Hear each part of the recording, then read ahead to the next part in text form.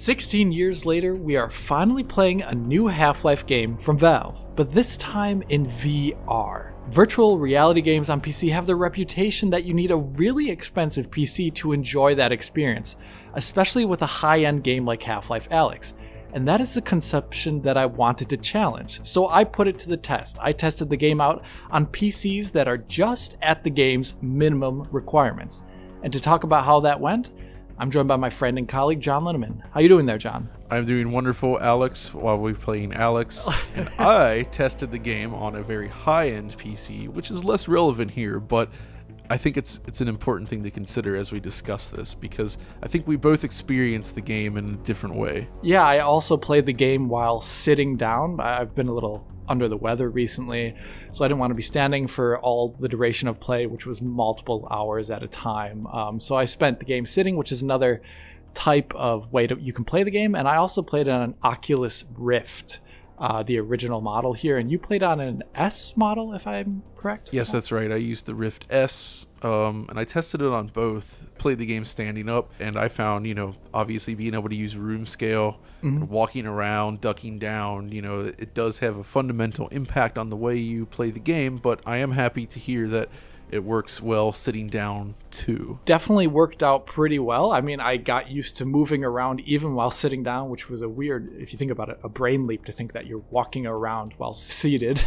So it's pretty cool. I guess there was only slight problems now and then, like in terms of combat, where I didn't have the opportunity to duck down beneath cover. I could obviously lean in and out of cover, but I couldn't duck down. And there were some times where I was probably missing some collectible objects that were in like a chest of drawers that is closer to the ground. I probably missed some collectible objects there. Being seated definitely worked 100%. I was playing through the game and enjoying it, but you are missing out on some of the more immersive experience by doing that. Yeah, like playing with the head crabs, like using a chair to sort of fend them off. I don't know if you tried that seating, but it's a very active and fun experience to play with those head crabs. I did not do that, but still a good time. Let's talk about the minimum specs here, though. The game says as a minimum you need a Core i5-7500 or a Ryzen 5 1600. Now this is interesting because those are very different CPUs. One is 4-cored and the other one is 6-cored 12-thread. Also with like very similar frequencies, like both in the 3-4 gigahertz range.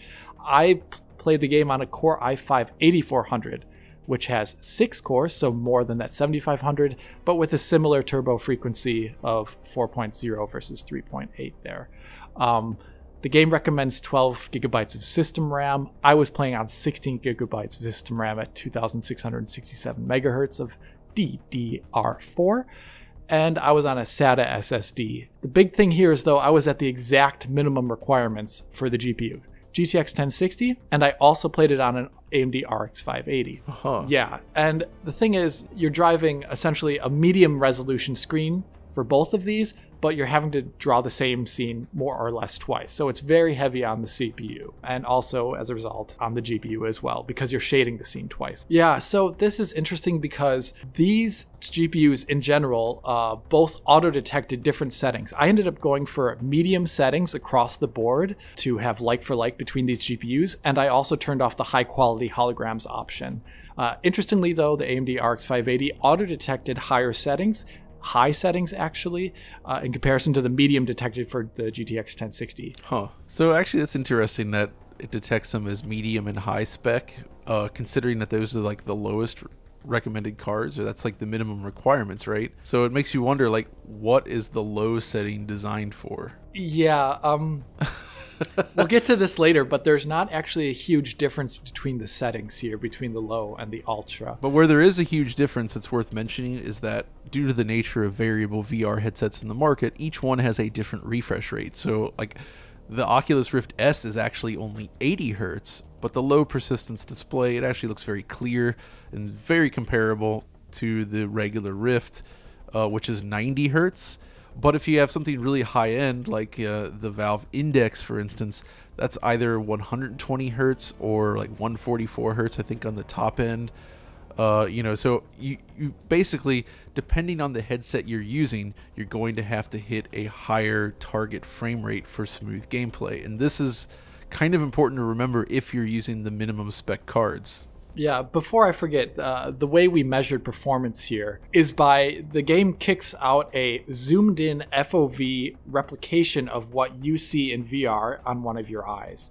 So it zooms it in and it's unwarped, so it looks actually a little bit grainier than what I actually see in the game.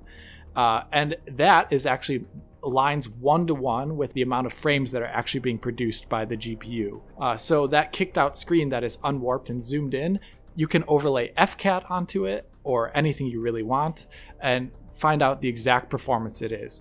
Obviously, in the headset itself, there's asynchronous time warp, which is working, which will give you a different subjective experience than the actual number of frames that are being put out by the GPU and CPU. So basically, I mean, the goal of that is a technology to smooth out head movement even at lower frame rates. So, like, let's say your game is updating at 60 instead of 90, for instance.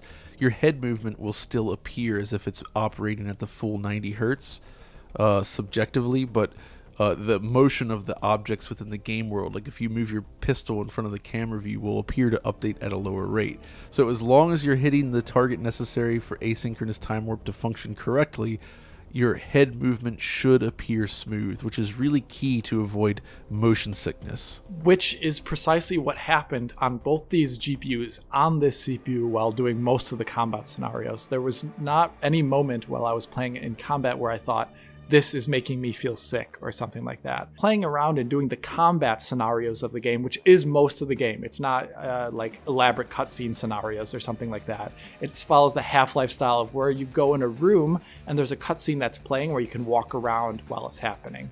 But the most like actual general gameplay that you're playing around is like, you know, interacting with the environment, shooting zombies, engaging in combat with the Combine.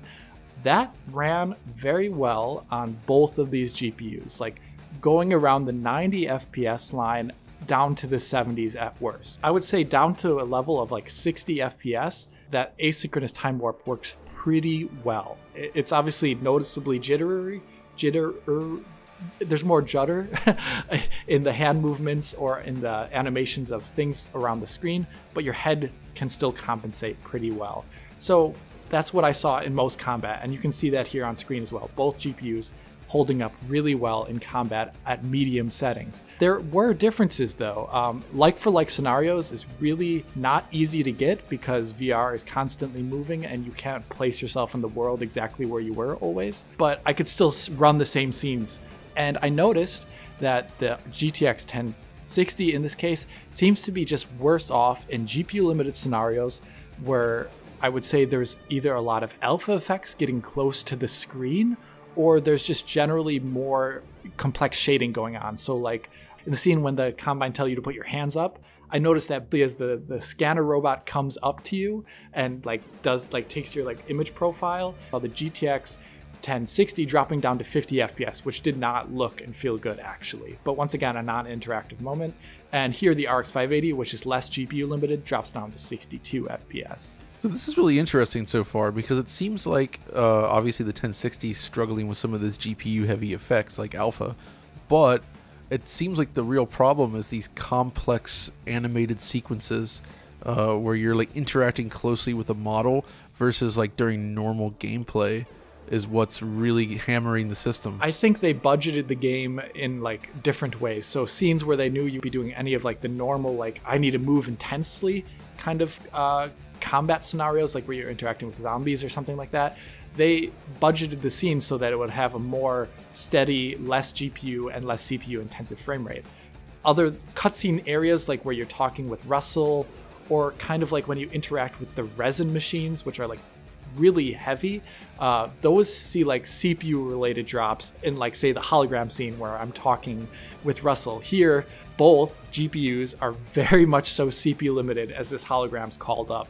Both drop down to 45 FPS essentially, which is really brutal and does not look good actually, especially on the GTX 1060 here, which I noticed was also like having like a really erratic frame time. So something is very CPU limited about these holograms that are brought up, or like the resin machine in the sewer that is also CPU limited, where when you walk right up to it to put your gun into it after it brings up that little display, both GPUs here drop down to 45 FPS. And just since we know that the RX 580 should be running generally better GPU-wise in most scenes, it means that I'm CPU limited. That's so weird. It is jarring, I'll say that.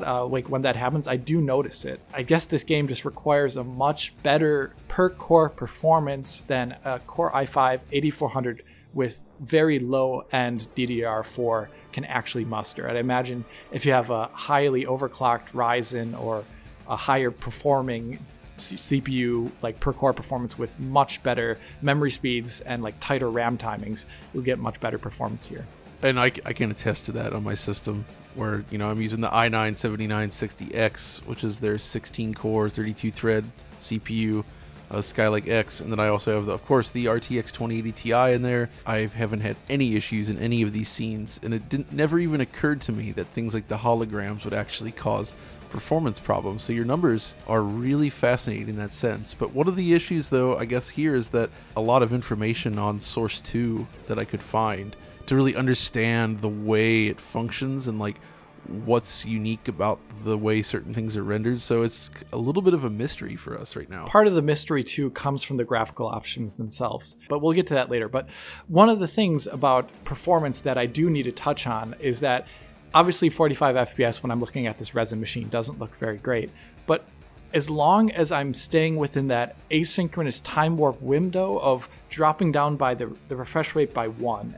level, then it feels still actually kind of okay. And what I mean by that is if the game's on my Oculus Rift is running at 90 Hertz, that means each frame time for a perfect 90 FPS would be 11.1 milliseconds repeating. Obviously, if it drops down one frame to like 89 FPS for a split second, the frame time will go down to 22.2222.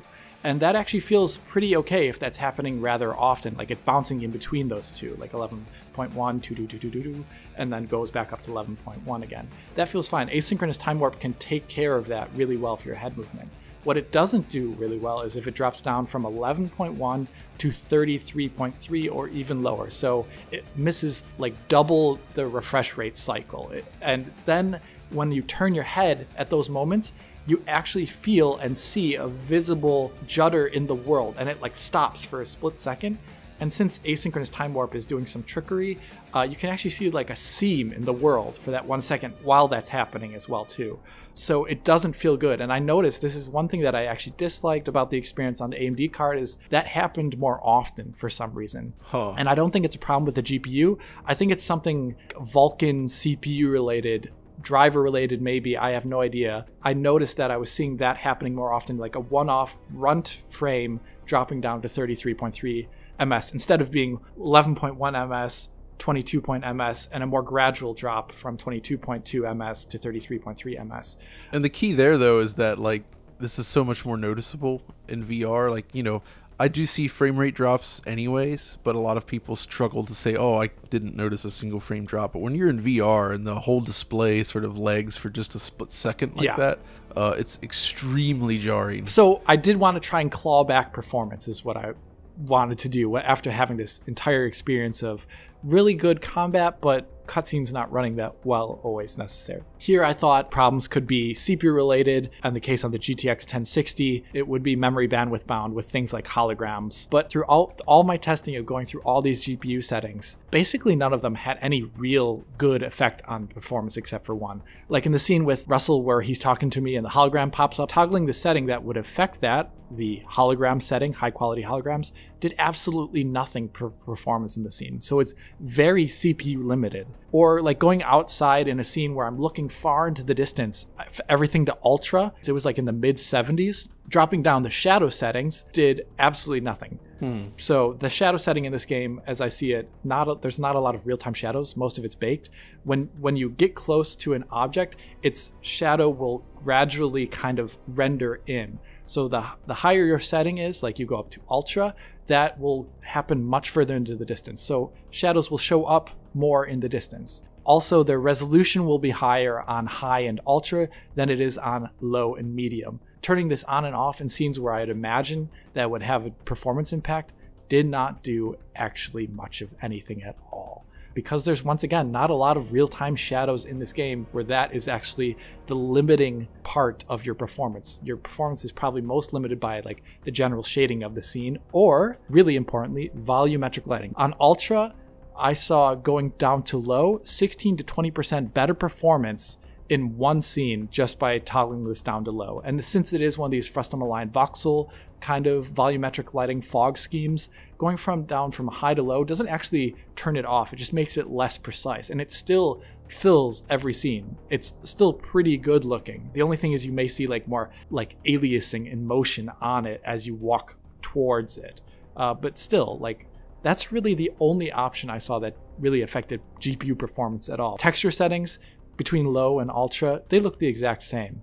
They seem to affect the GPU streaming. I'm not exactly even sure what the soft body setting does. It didn't turn off like the physics on the jackets you can touch in the game, which I thought would maybe be soft body physics or something like that. It didn't affect the fact that ragdolls are happen and move about. So what you really want is a CPU with very strong, well, I don't want to say single core performance, but you want each core to be able to handle its load very well. Like, doesn't seem like it scales well. Yeah, it doesn't seem, based upon these minimum specs and the fact that a 6 core is still dropping to these frame rates that I'm seeing here, I do not think it scales perfectly well with CPU cores. Rather, you want that fast memory and you really want good IPC performance. There's not a lot of actual performance you can claw back with these settings.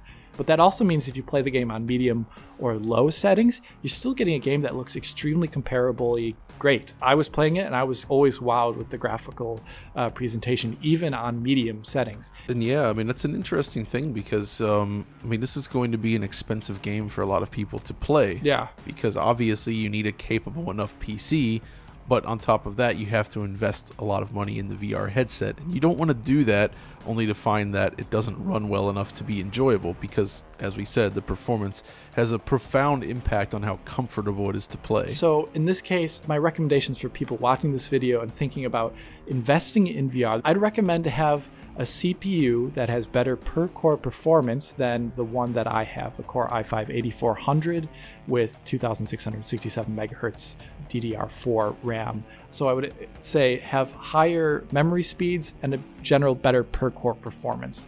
GPU wise, I actually think the RX 580 is pretty great in this game. Something a tiny bit more powerful on medium settings would put most scenes in the extremely comfortable category. Something like a GTX 1070 or an RX 590 or anything higher than that would be a pretty great GPU for something like the Oculus that is driving this game at 90 hertz. Yeah, and if you're using the Atari Jaguar VR prototype headset, then you could probably get by with a GTX 750 Ti.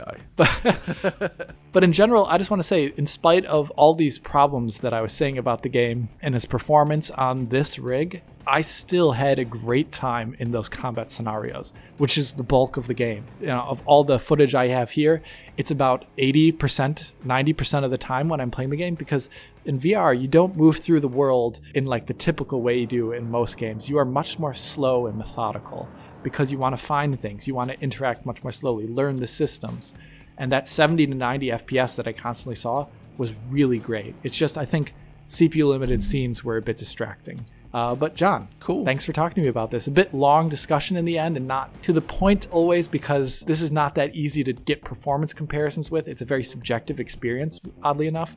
Very different than our normal reviews, but thanks for talking with me. Yeah, it was interesting. I mean, I was, like I said, I've been playing on a high-end machine, so it's really interesting to learn how it runs on something closer to the minimum spec. And it seems at least like you can have a relatively good experience overall with a few hiccups here and there. Yeah, so if you did enjoy this video and you found it informative to you, and maybe perhaps if you want to try out Half-Life Alyx one day, what kind of PC you'll want, please hit that like button and subscribe to the channel. If you're already a subscriber, consider hitting that little bell in the corner to be informed as soon as Digital Foundry posts a video. If you want to help us out in these strange times that we live in, please consider supporting us on Patreon to get this content in the highest quality as a download. And if you want to talk to John or myself about Half-Life Alyx and running it on your PC, write a comment below or follow John and myself on Twitter. And this is Alyx bidding you auf Wiedersehen. Und John? Keep playing VR, I guess. Keep VR alive.